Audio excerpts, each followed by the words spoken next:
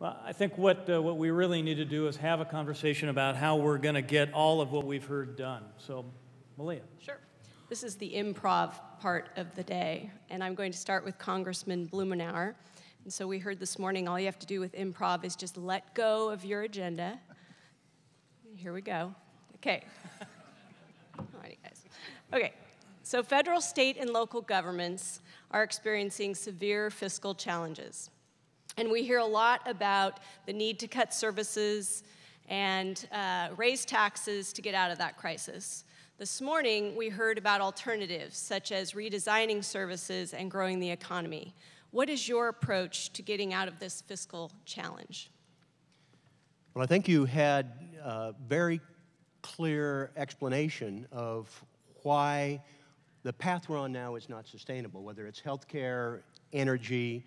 We could have put on that defense. We could have put on it inappropriate and inadequate agricultural support. There are a whole series of things that we are facing. To me, it is much less an issue of what tax we raise or cut, what program is going to be pruned back, but as Governor-elect Kitzhaber talked about, it is really about doing this business differently. It's one of the reasons I have some great concerns about the deal that's being talked about now in Washington, D.C., because it's kicking the big issues down the road for the next 2 years, and we're going to be $1 trillion in debt and the same political discussion. I'm almost as old as Peter, actually, as a child legislator, I was actually there before him. Hard to imagine.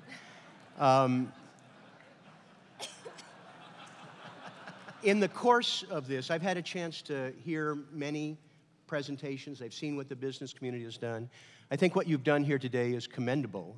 I think this is the clearest and the most productive such session, and it was fun just sitting in the back of the room listening. And having worked with 7 governors, I think John Kitzhaber is the best attuned for the time that we face, including the other John Kitzhaber. I really am impressed with what the governor is doing. For me, our taking a couple of these things, healthcare, we are better positioned than any in the country to build on our strength, save money, and do something different. And with the Farm Bill coming up, to craft an agricultural program that works for Oregon's agriculture for the future. 87% of our ranchers and farmers get nothing. We can do better than that. It'll bring the state together, doing these things in a different way, stretching resources, and making a difference. Thank you. Anyone else want to respond to that question before we move to the next one? Over here. Okay, we'll move on. Dan? I've got the next question. It's directed to Senator Starr. One of the big out-of-the-box sort of thinking areas in education is the proposal to free the university system from its public agency status. Our community colleges have this type of independence, and the business community supports this direction for our university system. So I'd like to hear what you think of this proposal. Well, it's one that has been clearly communicated, I think, to legislators. For me personally, I can't speak for the legislature, but for me personally, it's something that I think makes a whole lot of sense. And we should provide universities autonomy. We should allow them to innovate and be flexible, but be accountable for results. I think that's what we want to see in the expenditure of public dollars, is the accountability for results. But I would also say, I would broaden that conversation beyond the university system.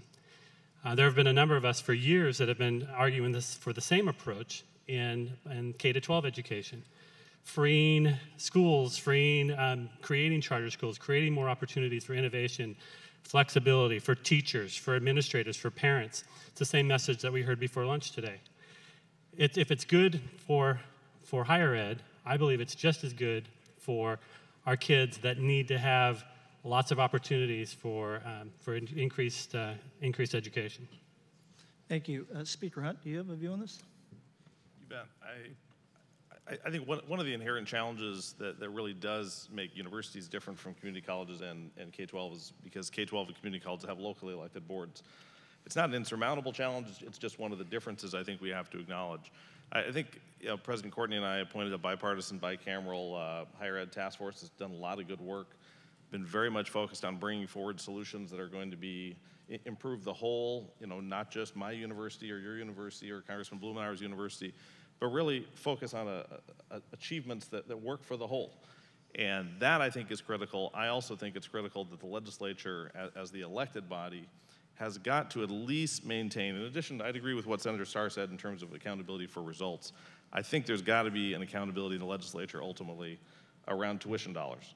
Because if you look at the check that the legislature has served on tuition increases at universities, tuition at Oregon universities is dramatically less than it would have been over the last 10, 20, maybe a longer period of time because the legislature, the elected officials, had a check in that process.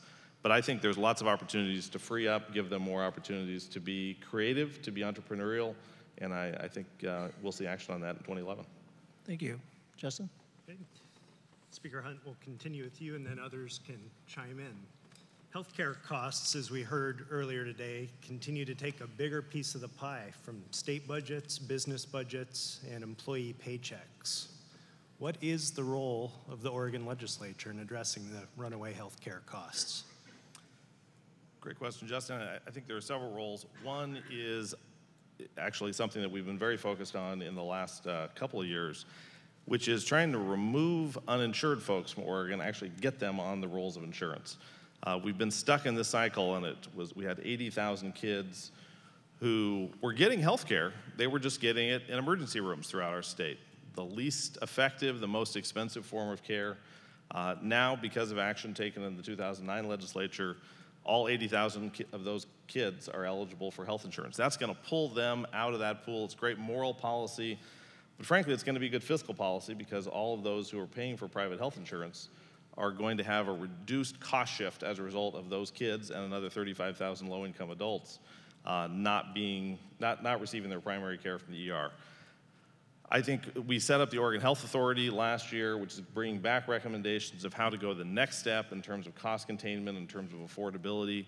I think we're going to be looking aggressively at how we can help, especially small businesses, better pool together to purchase cost-effective care. They're getting hammered as badly as anybody around our state. So we've made some important steps. I think we need to protect and defend those, but also go the next step. And I know that Congressman Blumenauer and Senator Wyden and Senator Merkley and our congressional delegation are trying to give us even more flexibility tools under the federal dollars that are going to be available so we can take those next steps.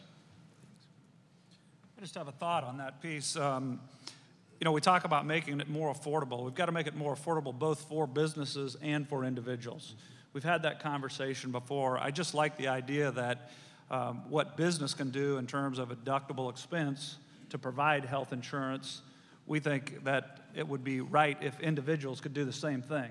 There needs to be a way that if insurance helps people access health care, you make it a more affordable option. And there are a number of things, mandate-free programs, an increase in association-type health plans. But I think we have to open the box pretty wide and say, what makes it more affordable both for business and for individuals so they have that portal to access, which is really the insurance plan or a health care plan. Thank you. This question is for President Courtney. Wake up. Okay. Governor-elect Kitzhaber is calling for an end to current services budgeting for the alternative of encouraging long-term thinking and continuous improvement in the delivery of public services. What changes do you think the legislature needs to make in the budget process? Is that a Duncan Weiss question? Yes. I have the slightest idea what you asked me. You made me ask it. Well, okay. The governor's talked about 10-year. There's some things you should know that doesn't matter what I say. It comes down to the horses. The horses being state senators in the different committees. You got a guy named Richard Devlin, and I hope Richard's in the audience because I made him co-chair of Ways and Means, and he's considered as good as you can get. And I'm not saying that to compliment him as much as to set him up and tell him he better stand, he better deliver. and he better step up. But you got Devlin, but you got more than Devlin. If you look at the way I've attempted to structure the Ways and Means Committee on the Senate side, 2 of the subcommittees are going to be chaired by Republicans in key areas. But then you get to the annual session. I don't know whether you know it or not, the state passed 71, the annual session, by 68%. I have no idea. Yeah, somebody better clap because I have no idea how that happened. I can't figure it out. I don't understand it. But that is a phenomenal percentage of saying they want the legislature more involved. That is going to play a significant role in how we budget. We're supposed to come up with 2-year budgets, but now we know we can come back next February, a week to make the adjustments. You got a governor who wants to try a 10-year budget. So there's a lot of opportunity, both in terms of the structure of governing now, to mess with this budget in a creative, dynamic way. But it's still going to come down to the men and women, the horses, that are on key committees. Watch out for Revenue Committee, which is a committee which has been lost. It wasn't lost when I first served the Oregon legislature. The Revenue Committee was the big committee. And watch for your Ways and Means Committee. It's going to be interesting to see what the House does in this, because those are going to be the horses working with the governor and his staff. They're going to figure this out. And so I'm really anxious to see that what happens. The governor has said 10 years. We've got an annual session, which means we could literally somewhat pass a sort of a 1-year budget and adjust it or a 2-year budget. So that's where I see this. It's a structural thing, but it comes down to the men and women on those key committees. Yeah, I'd like to address that. I think one of your questions is what changes that the legislature needs to have, and I think we need to have an attitude change. I believe that we as legislators need to recognize that, yeah, there's a large number and way too many of our friends and neighbors and family members that are out of work, but there's still 90%, 89% of Oregonians that are working that are generously going to send us somewhere over $14 billion for us to spend, and that's a lot of money. And I absolutely believe that that is enough money to keep schools operating so we don't have the shortest school years in any state in the union. Enough money so that we don't have the largest class sizes of any class or any state in the union. That's enough money so that we can keep our prisons operating. That's enough money for us to take care of the seniors and those that are in need in our state. If we have the attitude that we can go to Salem and we can, with the money that Oregonians generously send to us, prioritize spending, and I believe reform some things that government does. There's no question that this provides us a huge, huge opportunity to do some reformation, changing the way we do business. But I believe that instead of talking about, oh my gosh, we got a $3.5 billion deficit. No, that's the wrong way of looking at this equation. Oregonians are generous. They're generously sending us 14.5, whatever the number is, $billion for us to steward as their representatives. And I think that's the biggest change that we need to have as legislature. All right, Dan. Okay. This question is for Representative Hanna. Although Oregon ranks 28th in incarceration rate, Oregon spends significantly more per inmate than most other states. Some have suggested that we need to cut the correction funding by about 30%. The Governor's Reset Report makes a number of recommendations, including modifying Measure 11 sentences, renewing and expanding earned time policies, and permanently suspending Measure 57 to save cost. These types of changes would appear to be a heavy lift politically, given the recent relatively broad public support for Measure 73. Will the legislature take on the issue of reducing correction cost, and what opportunities for cost reduction do you see? That's a good question, obviously. It's interesting to me. We talk about corrections reform. We talk about governmental reform. In the broad spectrum, corrections reform could be anything from sentencing to the facilities to staffing to employment costs and on and on. Finally, we have to get with Director Williams, and I've spoken with him one-on-one to address the issue and try to come up with solutions. But we've got to get to how do we keep Oregonians safe and at the same time provide the level of service within corrections that works. I spent time in the Ways and Means Subcommittee on Public Safety. I've been through those budgets. I've toured our correctional system. One thing I like to remind people of is it isn't the state prison system, it's the Department of Corrections. We heard the governor-elect talk about what do you do to keep people from getting there in the first place. Critical piece of the conversation. The second is, when they're there, what is the correctional piece? So I think the legislature has to look at how do we provide the services that Oregonians believe are correct given the sentencing authority and statutes that are in place, and how do we also transform people during that time of incarceration therefore providing the corrections so that they don't come back.